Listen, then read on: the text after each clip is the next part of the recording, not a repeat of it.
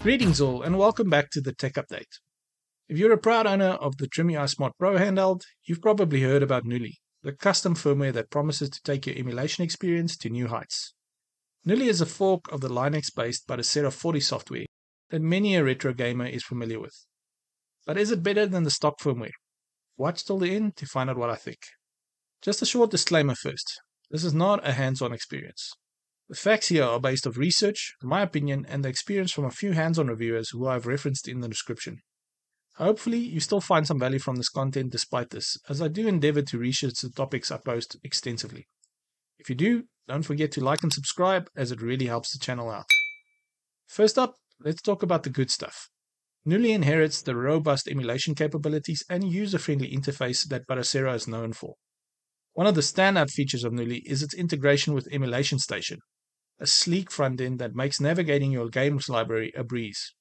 With Emulation Station, you can effortlessly scrape game metadata and artwork, creating a visually stunning library that'll make your inner retro gamers squeal with delight. But that's not all. Knulli also comes bundled with PortMaster, so it makes it a little bit more convenient to install. PortMaster is a powerful tool that allows you to play ports of well-known retro games directly on your Trimui Smart Pro. Want to run classics like Grand Theft Auto or Wildlands right in the palm of your hand? PortMaster is the way to go. You will have to access the Knulli folder structure on your device via the network and run the PortMaster script before it will be available on your device though. While Knulli undoubtedly brings a lot to the table, it is important to recognize that it is still in an early stage of development, which means that there are bound to be some hiccups along the way. One of the biggest challenges reported by early adopters is the compatibility issue with Windows. Since Knulli formats the ROM's partition into ext4, Windows users may have to jump through a few hoops to transfer their games, such as using Linux or SMB file transfers. This certainly isn't the most user-friendly approach, but hey, we're dealing with cutting-edge software here. One suggested solution is to format the SD card to exFAT and then reinsert it into the Trimui so Knulli can create the required folder structure. You can format it directly in the Knulli firmware by going to Settings, Advanced, Front-End Developer Options, Format the disk, and change file system. Alternatively, you can put your SD card into an SD card reader and format the card on your Windows PC to exFAT, and then afterwards insert it into your Knulli Trimui again for it to create the required folder structure. Just be aware, if you do this, PortMaster games will not work properly as it requires the ext4 file system to function. If PortMaster is important to you and you want to stick with the ext4 file system, you can transfer your ROMs and BIOS files over the Wi-Fi network. This is a bit slower for the initial setup, but can be done quite easily.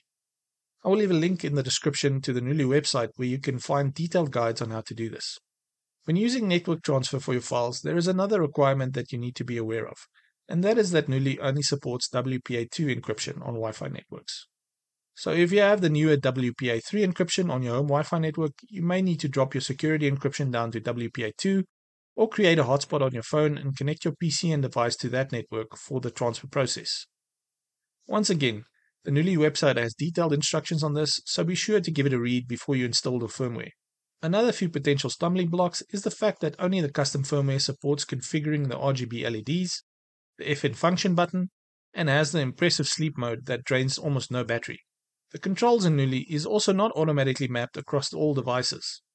If you own any of the Anbernic RG35XX range, you will probably have to map the controls on setup. As far as I could tell, this was not a problem with the Trimui Smart Pro though. So, Knulli has its advantages, and it seems to be mainly in the aesthetic department. It may seem insignificant, but trust me, Emulation Station really takes a retro experience to the next level. I've only installed it on my PC, but it gets me excited every time I scroll through the emulators available and see the artwork and hear the funky retro music. Seeing videos of the games when scrolling through them also looks awesome. As mentioned though, if you do install Knulli, it seems you will have to be willing to tinker a bit and follow some guides to get the full functionality you want.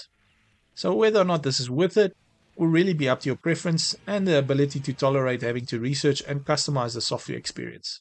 Personally, it seems like early days for this software to me, and I think I would wait a bit for the dev team to iron out all the kinks.